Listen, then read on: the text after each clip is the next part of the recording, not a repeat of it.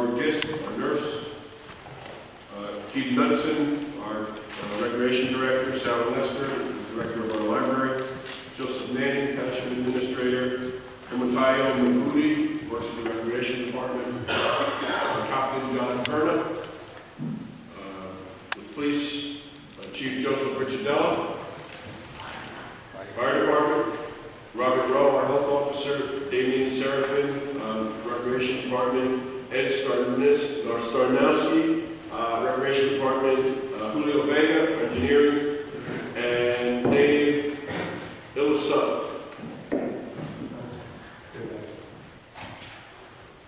And I'd like all the, if you could actually, I'm sorry, try to come over to this area here in the front.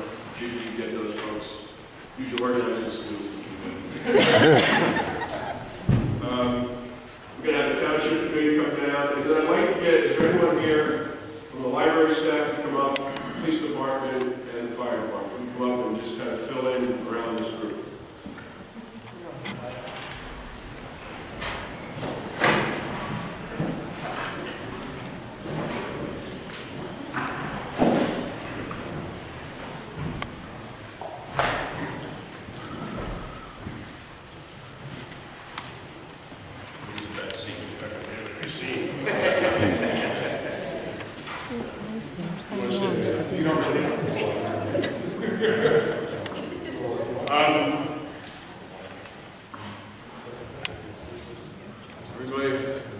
Well, I'm glad you all came, so we had somebody in the...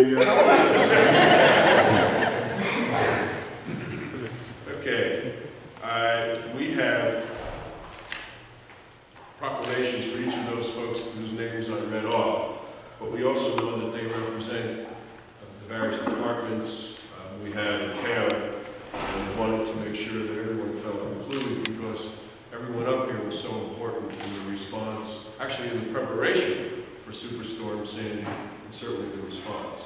So we wanted to dedicate this meeting to the responders here for making our lives as normal as possible that could be. So I have a proclamation which I'll read. Whereas Superstorm Sandy and the nor'easter of October 29th and 30th and the week that followed were difficult and unprecedented times for our state, our township, residents, and our staff. And whereas restoration of electric power was not fully restored to Maplewood residents for more than 10 days, and during that time our township employees did an exemplary job of opening roadways, removing trees and debris, putting out fires, delivering emergency medical service, and keeping us safe and secure. And whereas township employees opened and operated the emergency shelter at the community center in D-Hart Park for dozens of our residents, and staffed town hall and the Maplewood Memorial Library where thousands of people came for warmth, companionship, and electric power for charging. And whereas Maplewood employees worked with purpose and passion to make and keep our residents safe, warm, and fed, now therefore be it resolved by the Maplewood Township Committee assembled the first day of January 2013 that thanks and sincere appreciation be extended to the employees of Maplewood Township.